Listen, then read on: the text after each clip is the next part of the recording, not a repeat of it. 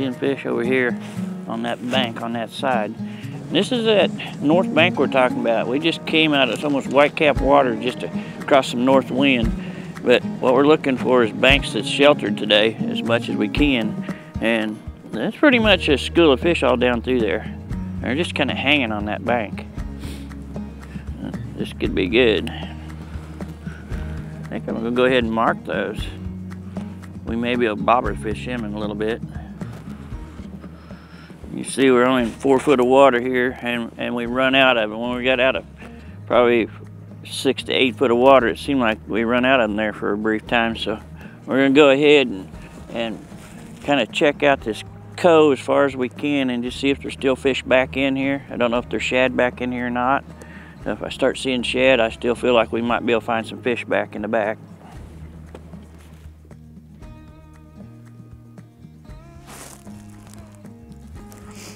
Okay, we're getting close to him there. Oh, here comes one. There he goes. I saw him come up. That's how it works. Okay, my bobber's sitting right above him right now. This is my bobber, and that's my jig. We're gonna see if one of the fish wants to come up again and entertain us on another one here. These fish are deeper than what I've got my set at, but that one came up quite a ways to get it.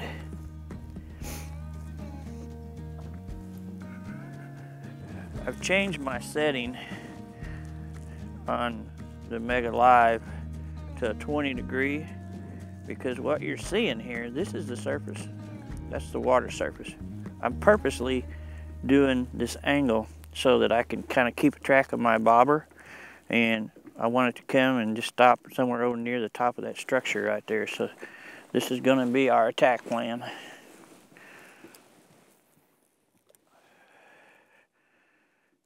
This is some brush, and there's some crappie right there.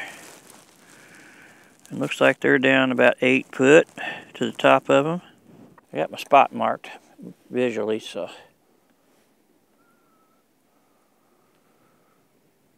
There he is. We're on them now.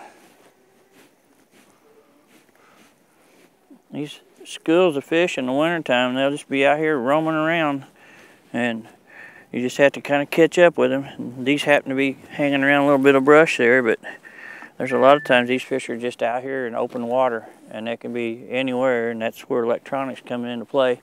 You can just go around till you get them spotted and then start working on them so you can get them to bite.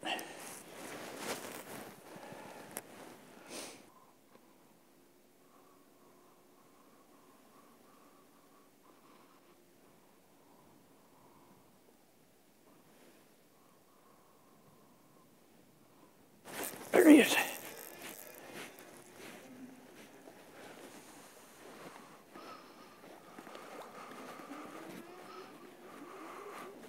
Pretty solid fish too. So far all these have been pretty nice fish.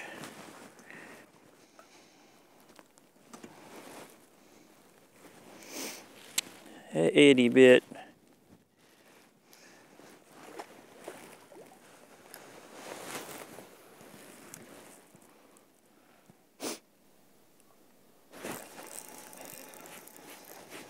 Got another one.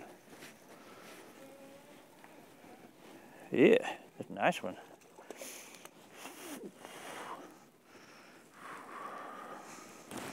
That's a good quality crappie here on our lake. Check that out.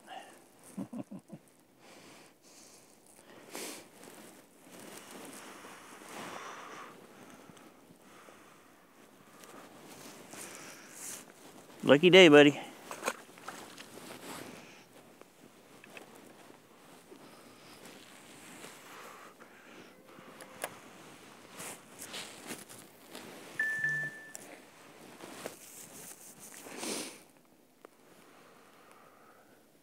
There he is. He just wiggled it just a little bit.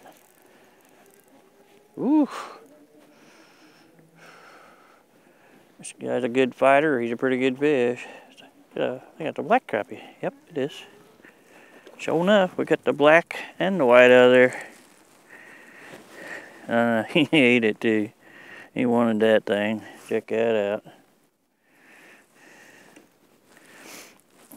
Little black crappie are good fighters. They're kind of like a Kentucky bass in the bass world and the smallmouth. They just seem like they're a little broader. They got a when they get sideways too, they can fight pretty hard.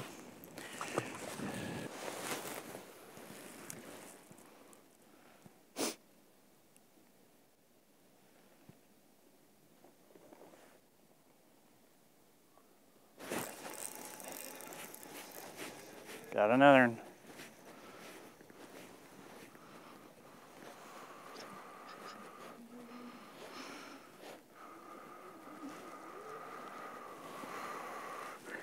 It's keeper. Good eating size. And he tore up my bait. Let's get a new bait. Yeah, I think that was blue ice, so I'm gonna go back to the blue ice color. I like to put a little drop of super glue on these. They're so small. These baits are so small, there's not a whole lot to them. So I want to give it all I can to hold that bait on as long as I can. Smear it around a little bit. Make a couple adjustments with it. And game on. Well, when I'm bobber fishing, there's a lot of bobbers out there that'll work. This one's pretty cheap bobber. It's just a little styrofoam bobber that's got lead on the bottom of it, which you gotta have, in my opinion anyway, you gotta have some kind of a little bit of weight to your bobber, which that keeps that upright. Because sometimes whenever those crappie hit, they'll just take it sideways, and what you'll see is you'll see that bait and that bobber actually go in that direction, and it'll turn that bobber sideways. But if it was just laying there flat in the water, it's a little harder to detect. So the deal is with these, they're adjustable on your line. If you're fishing real deep, you need to go with a slip bobber, and you can do a slip bobber and go as deep as you actually want to go. But in most cases when I'm bobber fishing, I'm fishing 6 foot or less. In this case, I'm down about 5. Probably, I'm going to say I am down to, we're somewhere around the 4.5 foot range, and it's working, so I'm not changing it. Here we go. I've kind of lost my angle. Let's see it over there.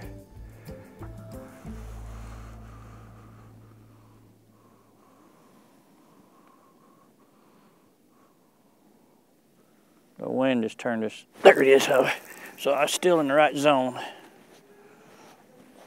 It's not a big fish, but it's keeperish.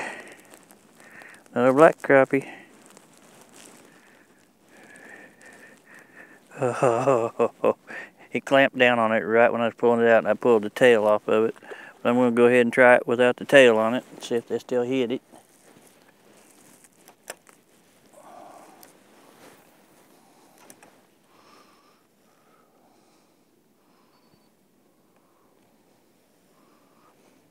There's a lot of times, oh, he hit it. I've seen times whenever my bait's pretty much tore up and it seemed like I can still catch fish on them. It's just that profile that looks right. It's got that design that looks like a little minnow, a little shad. He had it way down in there too.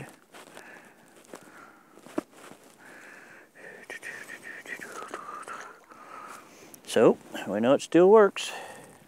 If you'll see that bobber where it's at right now, a lot of times, oh, I didn't get the chance to do it, but a lot of times if you give it a little pull and let it settle down, a lot of times whenever it's settling down is when they bite it.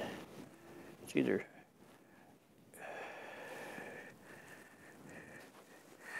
that fish was a good fighter for his size.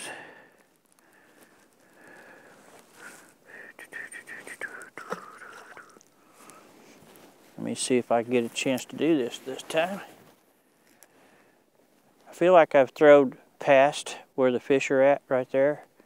And so I'm going to bring that bobber, I'm just dragging it my way about 4 or 5 feet, and I'm stopping it. Now it's just settling down, and it's going to settle down and come to a stop.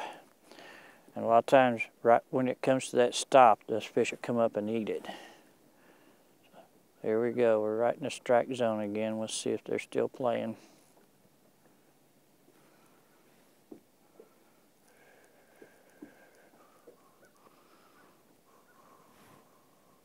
Oh, there he was. Getting ready to pull it in, and he took it down, and I missed him. But that's a good tactic, to pull it a little ways and then let it settle down.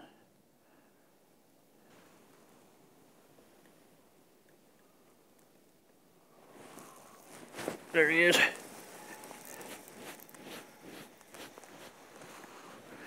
These fish are moving around a little bit, so you just got to keep up with them with electronics.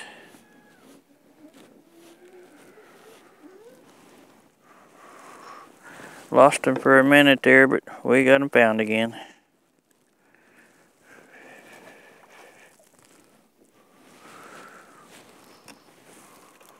There he is. Yeah, they're definitely moving.